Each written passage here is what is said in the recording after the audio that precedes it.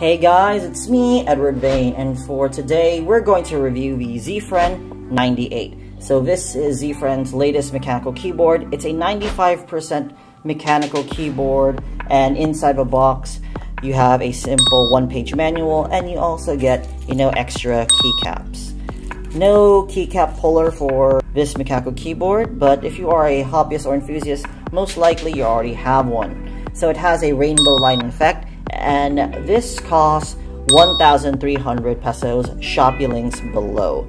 It also weighs about 710 grams.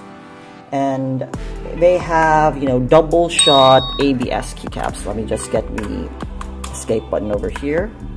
Okay, so it's ABS, so of course it's a little glossy, but at least it's double shot. And unfortunately, of course, I know you're wondering if it's hot swappable or not. No, it's not hot swappable. So I do recommend this for people who just want to buy a mechanical keyboard for the first time. For hobbyists, you can only change the keycaps, and for mechanical keyboard enthusiasts, you really have to desolder this thing in order for you to change the switches. Now, with that said, I really like the volume knob. It also lights up. You can control the volume and also the lighting effects of this. Alright guys, now let's have a lighting test, or see the lighting modes, and then a sound and typing test.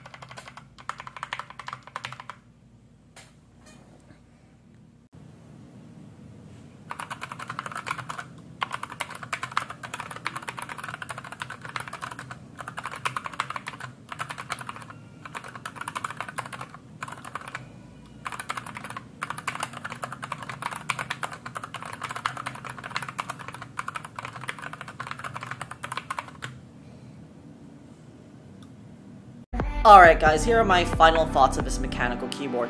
Let's start with the pros. Now for the pros, I like its price, 1,300 pesos. You get a 95% mechanical keyboard with a volume knob. And that's another pro, the volume knob. It's good for controlling the volume, your lighting effects, and the knob itself lights up. Next, I also like the overall design to it, black and white, very nice. And that's about it for the pros. Now for the neutrals, neutral is not bad or not good. It's pretty much an okay thing. It's not hot swappable. Now some people are okay with a non-hot swappable board. I'm talking about the keyboard hobbyists and people who buy a mechanical keyboard for the first time. They just want, to use it for work or for simple gaming, or don't mind switching the switches. So remember guys, not hot swappable. For mechanical keyboard enthusiasts, they can change the switches, but you have to desolder them, and that can be a bit tedious. Now for the con, I can only find one con for this. It's the wire. We live in an age where we have mechanical keyboards that have detachable wires, so we can replace it with, coiled cables or other colors, or just in case if the stock cable is broken, you can easily buy a new one. Here it is non-detachable, so Zifriend, if you are listening, you have to fix this. So other than that, I have no gripes with this whatsoever. It's a pretty decent mechanical keyboard, and if you like using the numpad for your work, or you're just used to, having the numpads here, then this is actually a solid keyboard for you. Now if you want to change the switches because you are an enthusiast or a hobbyist, remember you have to desolder it. And for hobbyists, you can't change the switches, but you can change the keycaps easily. Alright guys, I think that'll be all for this mechanical keyboard.